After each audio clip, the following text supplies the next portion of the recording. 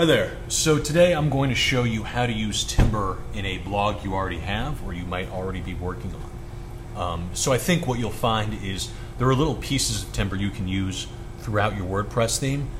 What I'm going to do is download a theme from WordPress.org that we can use this in. So I am a fan of the Stitch theme here. Really simple. It's going to give us a great foundation to add some timber features. So I'm going to spare you the download and install process and switch over to my local host where I'm running this right now. So I've got Stitch installed. Thus far I haven't made any modifications except inside of the admin interface and plugins. I've downloaded a couple plugins. The most important one is Timber right here. If you haven't already downloaded Timber, you can do so in a previous tutorial to this. Two other plugins I'll be using during this demo are Advanced Custom Fields and Custom Post Types UI. Nothing you'll need right now, but later in a future video, those will come into play. So right now, again, it's just Stitch as it came in. Really simple theme. I've got some test posts in here to have something to work with. So if I go over into my index.php file, again, this is exactly as Stitch came in. What I want to do on my blog is maybe just add a welcome message on top of the posts. So to do that, I'm inside of index.php, which right now is powering my home, and I can test that by opening up a PHP tag here.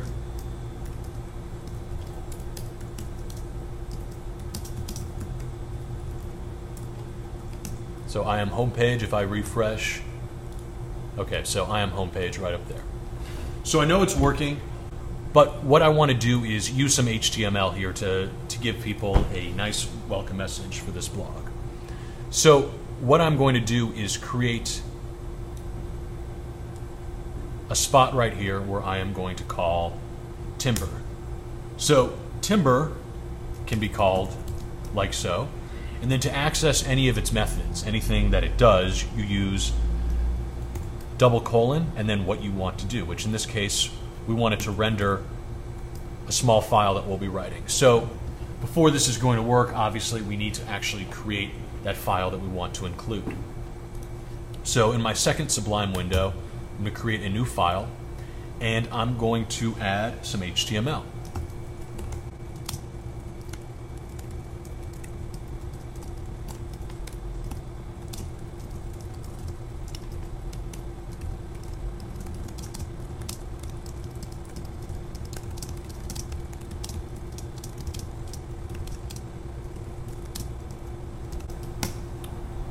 So when I save it, it's really important where I put it. So right now I am in the Stitch directory, my theme directory.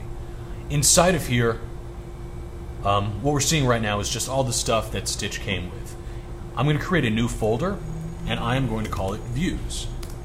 So inside of Views, I'm going to give this a name of welcome.twig. Of course, the actual name is not very important. It's just however we're going to reference it. So welcome.twig.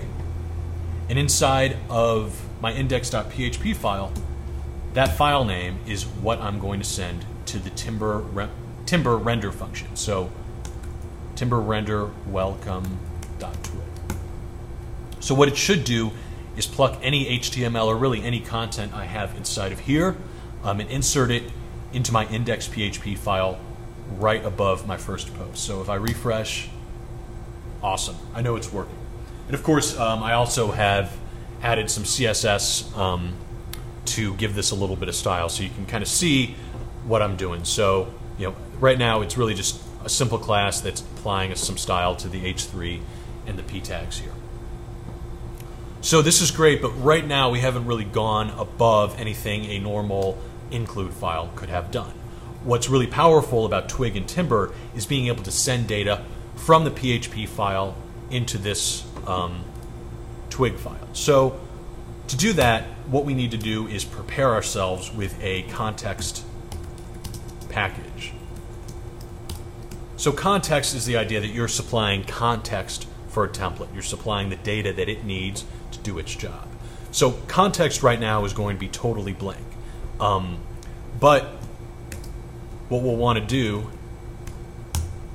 is add some keys that we can populate with values. So for example, I want to add a headline here. So my headline is going to be "Welcome to my Timber blog." Very similar, but this way we'll be able to see the difference. So "Welcome to my blog," "Welcome to my Timber blog" over here in the left window. So the second argument that we use is that data package. It's that context that's going to be sent through the PHP file into my twig file. So right now, if I were to refresh, nothing has changed. So even though we've created a variable here, we have to create a destination on where we want that variable to appear. I think it's pretty obvious that instead of "Welcome to my blog" here, we want headline. Of course, we have to give Twig some way of knowing that we don't want it to say the word headline. We want it to be the variable stored there, because right now, okay, we've just got headline. So in Twig's syntax, if you surround something with double braces, Twig recognizes, oh, this is a Twig variable to use. So I've got H3 double brace headline. Now when I refresh, "Welcome to my Timber blog." So that is a super simple example, and what we're going to do in the next video is actually show how we hook this up to the WordPress database and admin screen.